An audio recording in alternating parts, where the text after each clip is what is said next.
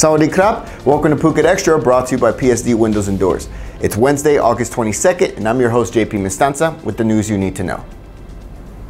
Another tragedy in the Phuket seas as a mother watched in horror as her daughter was pulled from the water unconscious while on a snorkeling tour off Phuket yesterday and then later died.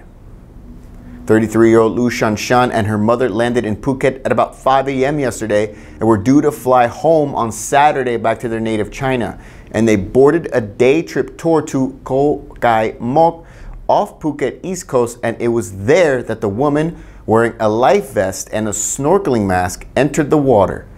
After some time, the woman's mother noticed she was not moving and raised the alarm. That's when boat crew rushed to pull Miss Lu out of the water, and she was already unresponsive. She was rushed back to Phuket, where she was pronounced dead on arrival at Phuket Provincial Hospital shortly after 4:30 p.m. An examination is now being done to the body to confirm the cause of death, but the woman's drowning is the fourth reported death in waters surrounding Phuket in the last week and a half. For more, visit thephuketnews.com. And the Patong bar owner, who is suspected of being one of two gunmen in a double murder in Chonburi late last month, he's now in Thailand after being handed over by Cambodian authorities at the border, and he's now confessing. 39-year-old owner of Pumpui Bar in Patong's Bangla Road, Panya Yengdang, he was flown to Bangkok last night via helicopter and whisked away in a car to be questioned by the National Police Chief just this morning. Reports say Panya admitted to the murder of his ex-girlfriend, 20-year-old Pawina Namwangrak, and her male friend, 21-year-old Anantachai Jaitram, which took place in the parking lot of a popular tourist attraction in Chonburi back on July 29 in what investigators say was possibly out of jealousy. Panya immediately fled the country after the incident, sparking an international manhunt, and he was finally arrested last Wednesday on the eastern Cambodian province of Prey Veng, reportedly headed to Vietnam. He's one of 6 total suspects who are now in custody in connection with the double murder. For more on this, visit thephuketnews.com. An American actor is now in custody for his involvement with a multinational scam operation based in Singapore that has allegedly defrauded Thai investors of 235 million baht. 25-year-old Derek Matthew Keller, who was in Phuket as a tourist, he was arrested on Monday and questioned by officers from the Department of Special Investigation, Thailand's equivalent of the FBI, all on a warrant for his involvement with Eagle Gates Group Co. Ltd., a company that had been in operation for 10 years. Reports say Keller, who works as an actor in China, he was hired by a Singaporean to be the executive director of the company, all to help build their credibility. And so far, he's one of 13 people arrested in the case, the only foreigner, as 12 Thais are behind bars, but 32 people in total are wanted.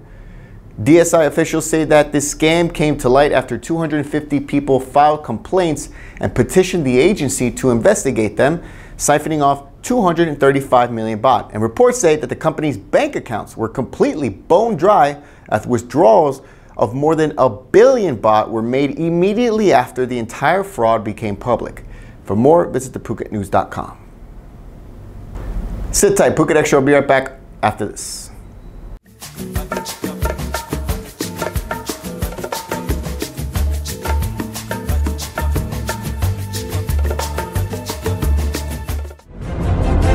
Patong's favorite steakhouse for the past 20 years. For more, find Sam's Steaks and Grill on Facebook. When you think of steaks, think Sam's. Welcome back to Phuket Extra. Patong Police Chief Colonel Anotai Jindamani is confirming with the Phuket News that he has indeed disbanded the 35-strong team of police volunteers in Patong and is looking for a, quote, fresh start.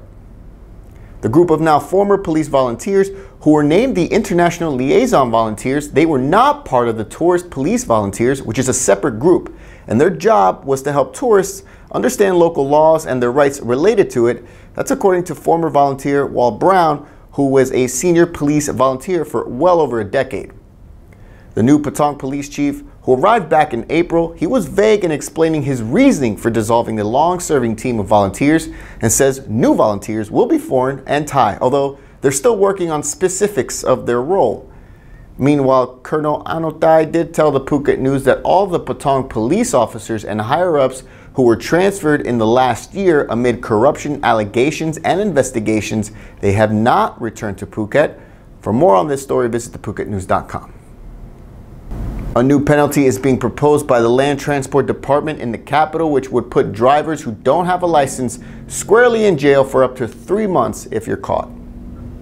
The current law states that any motorist caught driving without a license gets a jail term of up to 1 month and or a fine of 1,000 baht. But the new amendments currently being discussed would up the jail time to 3 months with a fine of up to 50,000 baht.